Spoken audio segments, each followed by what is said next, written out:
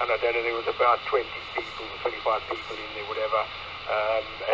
It was, to me, it was really quite daunting, sitting there at these little desks and the chap all wandering around to make sure you didn't cheat or whatever. And it was, I think, if I remember correctly, it was about a 2 or 3 hour exam, something like that, so it was quite horrendous. But of course, I had not that many years before done my sort of matriculation exams and then college exams and all. So I was sort of used to exams, those types of exams, but it was quite daunting. Yeah, the other interesting thing, you talk about spies, etc. I mean, I was growing up with amateur radio because my granddad was an amateur radio operator and he got his license about 1932. ZS6A1 and ZS5OM, and so people used to think he was a spy when they used to come and visit us and saw all these big equipment in the room. I mean, in those days, amateur radio equipment was huge, big valves and all sorts, and they thought he was a bit of a spy. So you're right, it's a wonder how people conceive the whole thing, because you have a radio, sort of, you're a spy, etc. But it's a brilliant hobby. I absolutely love being back, and I've already met some super people. Go ahead.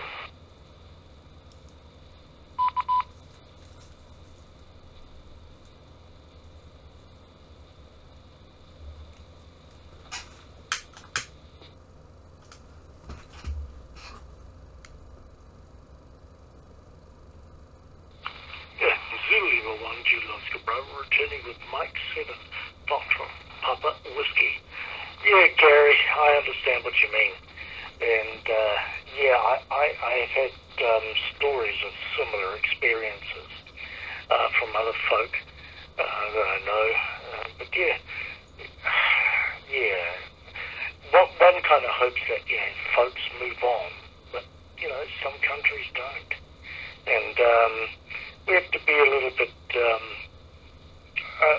careful sometimes. I had an interesting course, an experience.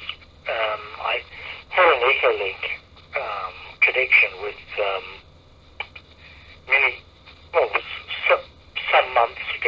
many months ago, with a chap in occupied Ukraine. The Russians had occupied Ukraine, and he was operating on Starlink because he wasn't permitted to use HF or VHF or UHF. He was only allowed to operate on digital modes or via the internet. And it was a real reality check, Gary. He'd said he'd moved his wife and he moved his children away. He was an old man and he was still operating there, and this conversation went on for some time, but nonetheless, the reality was, getting to the point, that, I was concerned for his safety, i.e., he was in occupied Ukraine, and I was concerned for his safety, i.e. the Russians, may consider the fact that he was talking to the West. And I was concerned that propaganda and his safety and all of that sort of thing. And the reality is, unfortunately, that man is gone now. Stubborn key. And I'm not going to repeat his call sign. All I can say is that I don't understand what happened to the man, and nor would I ever know. But, it was a sobering experience. All I'm saying is that amateur radio, there must be some care taken.